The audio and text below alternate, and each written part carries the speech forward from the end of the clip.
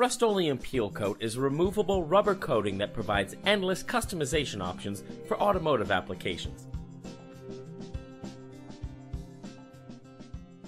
Before you use PeelCoat, make sure the surface you are painting is clean. To avoid overspray, it's recommended to mask off all areas around the rim, including the brake rotors, lug nuts, and the tire. Cover the tire with a trash bag or a piece of plastic. Carefully cut along the rim using a razor or scissors, then remove. Secure the plastic with tape and place index cards between the tire and the rim for a clean line and to prevent overspray.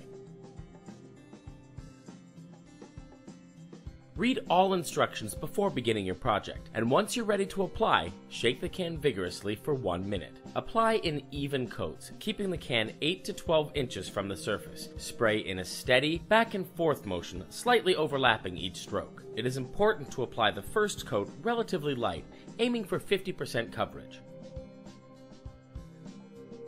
Allow the paint to dry 3 to 4 minutes between coats, then apply 3 to 4 more coats. Remove the masking tape and index cards while the coating is still wet.